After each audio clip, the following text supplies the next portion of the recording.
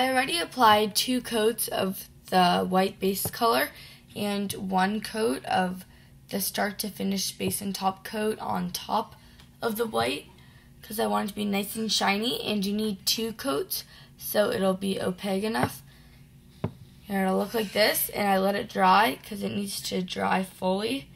So when you put the striping brushes on, it won't like smear and look bad.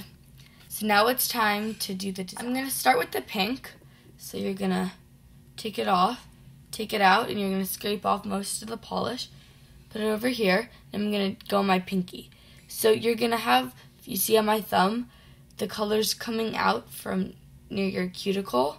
So you're going to just put your brush there and drag it up like that. I'm doing the pink in the middle first, and I'm going to do 2 on my pinky. So then I'm going to go over here. I'm going to do the same thing, but I'm going to do it a little bit longer. I want them to be all different sizes, like lengths, like that. So now I'm going to dip it back in, and I'm going to go to this finger. So I'm going to do 3 because it's a little bit larger. They can be really short sometimes. It doesn't have to be perfect. Like, if you look at this, it's not perfect, but in the end, it'll look all coming together. And if you wanted, you can make it like longer on the pinky and then going shorter and shorter and then getting back longer. But I'm not doing that. You could do that if you want. You could be very creative and just have fun. And the only problem with the striping brushes is little things come from the top and they drip down, so you need to make sure to wipe that off on the neck of the bottle.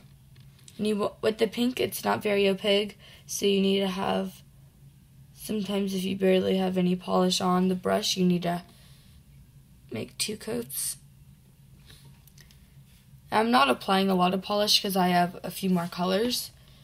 And on my other hand, I realized that I did a little too much, so I'm going to try to do a little less.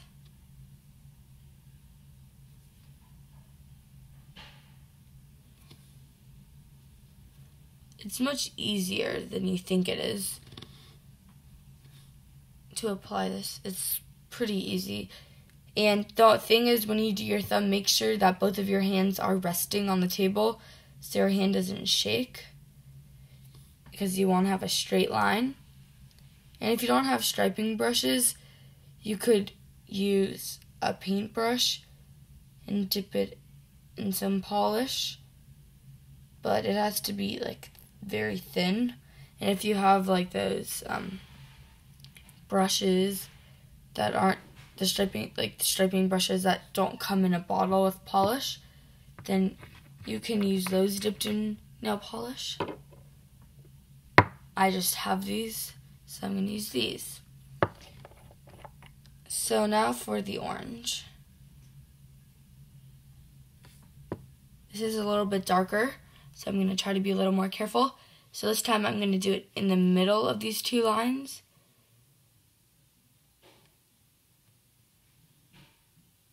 I'll do a long one, and then a short one over here. Medium-sized. There.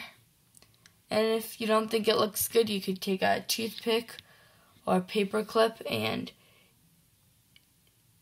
could like scrape some of it off. There. But then I don't think it looked that good, so I'm just going to go back over it. Okay. Nothing has to be perfect.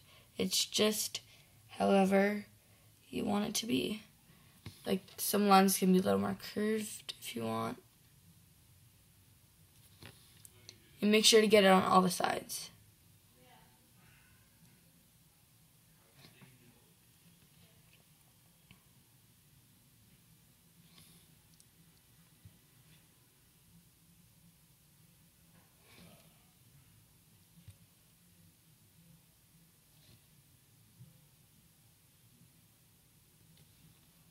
Right now it looks just like lines, but that's what it is. But it looks better when you add more colors on. So I'm going to put the yellow on, and then I'm doing the silver hollow last because I want that to pop more, because that's my favorite color of this. I love the sparkles. Okay, now for the yellow. This is the lighter color, so try to make it like pretty opaque, like 2 coats if you need.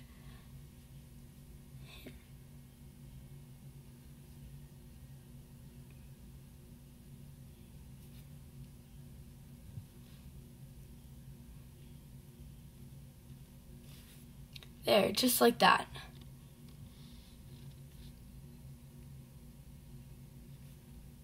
Here, there's a lot of polish on there. You do not want a lot. You just want enough to cover the brush, but not, like, you don't want a lot of drips.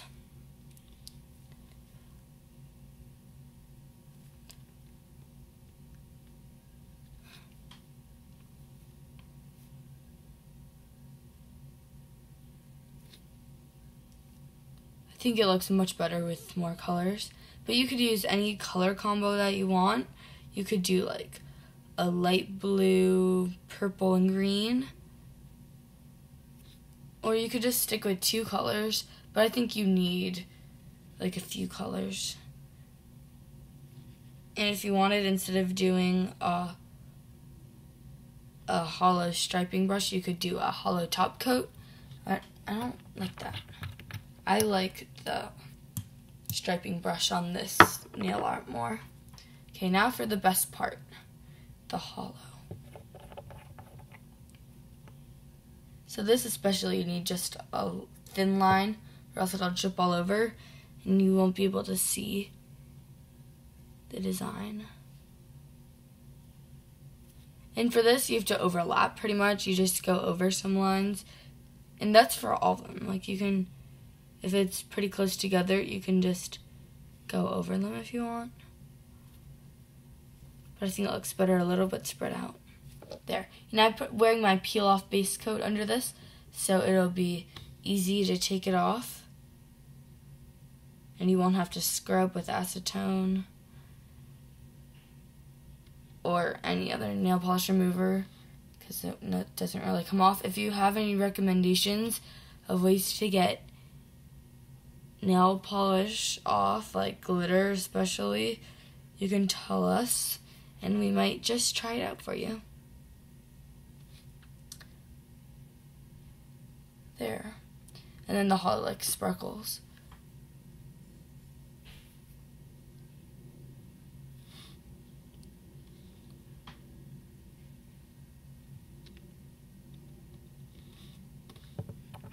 Okay, so now you are done. And this is what it looks like in the end. So this is the finished product. I hope you like it. Please like and subscribe, and feel free to comment any comments or suggestions that you have for us. I hope you like it, and you can check out our Instagram at m.k.lifestylez with a Z. Thanks so much for watching.